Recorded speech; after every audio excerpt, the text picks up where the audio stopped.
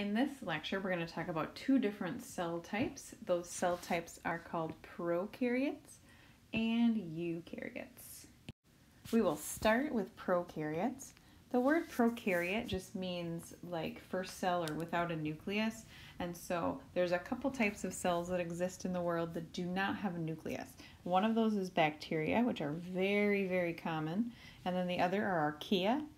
They're a little bit less common, but they are also single-celled organisms that do not have a nucleus, and they're often something called an extremophile, meaning they live in extreme environments, like someplace that it's very, very hot or very, very salty or very, very acidic.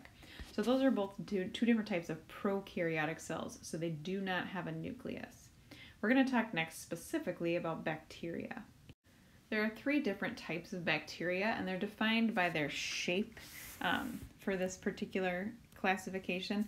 So coccus just means berry, and then there are these little round bacteria, and then bacillus translates as little stick, so that's these little rod-shaped bacteria, and then spirillum are spiral shapes. You can see these are gently twisted or spiral shaped. So those are the three major shapes that bacteria come in. And then a lot of times they grow in colonies. So when they grow in pairs, it's called diplo. Di means two, so that makes sense.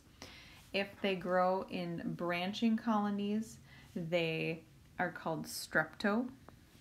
And so if you've ever heard of like strep throat, that's caused by an organism called streptococcus. And so that is how it got its name. And then the other type is staph or staphylo. If you've ever heard of a staph infection, Staphylococcus is the bacteria that causes those infections. And so those names are what give rise to the classification or naming system we apply often to bacteria. A bacterial cell is less complicated than a eukaryotic cell, which we'll talk about in a minute, but it does have a few major parts. So there's usually a capsule around the outside of the bacteria. Within the bacteria, there's fluid called cytoplasm, and that contains a few things. The DNA is usually found in a circular form in bacteria, and it also has these little structures called ribosomes. Ribosomes are responsible for manufacturing proteins. And then they also oftentimes will have pili, and that's how they can send DNA to other bacterial cells or move. And then sometimes they also have a flagellum, which is a long tail that also helps them with locomotion. So here we can quickly review that vocabulary. So a flagella is a thread-like structure that helps the cell move. The cell wall surrounds the cell membrane and provides structure and support. The cell membrane controls what goes in and out of the cell. And the capsule, which goes around the outside of everything, provides protection for some species, but not all species of bacteria. Within the bacteria cell, they have their DNA, which is how they pass genetic information onto their offspring. And there are also structures that are on the outside of bacteria called pili, and they can transmit DNA to other bacteria and help the bacteria move. Bacteria can actually be quite helpful. If any of you have ever eaten yogurt or cheese or anything like that, it was probably fermented by this bacteria called lactobacillus. And so that's what helps give cheese and yogurt kind of their tart taste. There's also bacteria that help organisms like plants with their roots. They provide nitrogen, and those are called rhizobium. And then you also have a bunch of bacteria that live on your skin and inside of your gut. That's your indigenous microbiota. Sometimes it's also called your flora or your gut flora. And that is bacteria that helps you prevent infections from harmful bacteria, and it also helps with certain types of digestion of food and things like that. So you have tons of bacteria on your body and in your body, and it's normal for it to be there. That's not to say that all bacteria is helpful, because it's not. Bacteria can cause disease. If you've ever heard of things like tuberculosis, and like we talked about earlier, staph infections, strep infections, those are all diseases that are caused by bacteria. If they get into a wound, they can cause infections. So bacteria are not always helpful. To prevent bacterial diseases from taking hold, cleanliness is a huge help. Washing your hands, good sanitation, all that kind of stuff.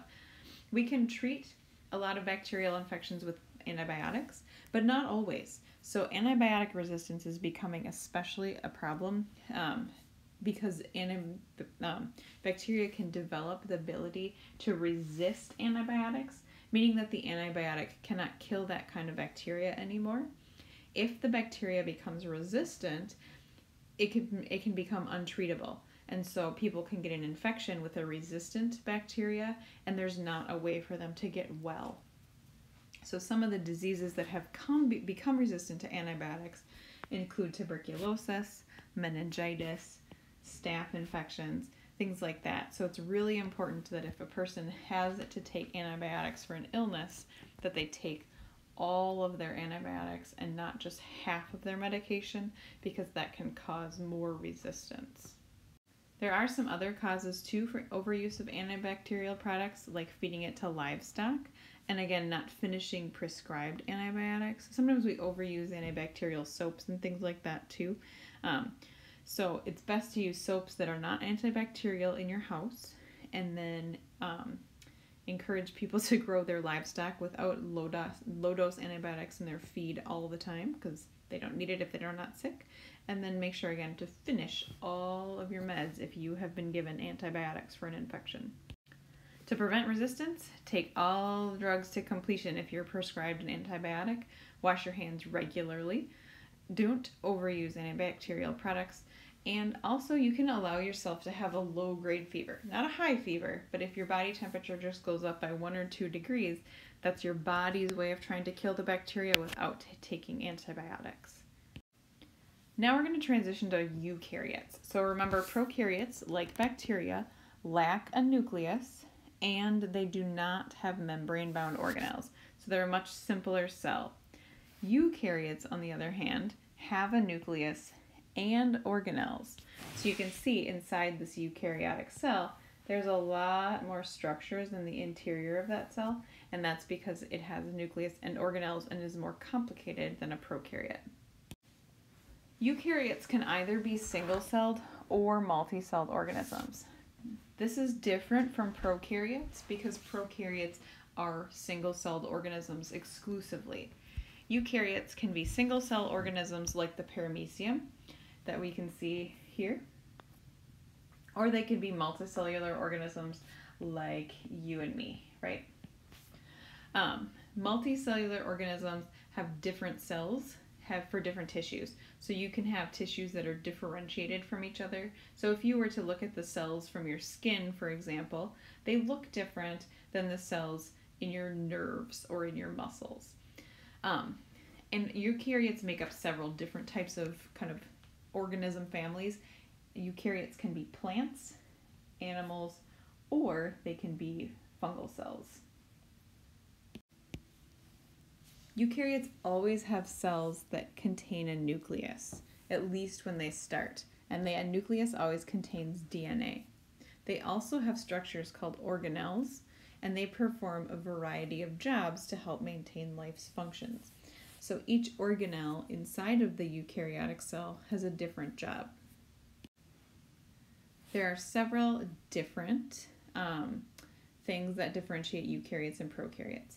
So eukaryotes have membrane-enclosed nucleus, they have membrane-enclosed organelles, they have digestive vesicles, and eukaryotes can reproduce either sexually or asexually.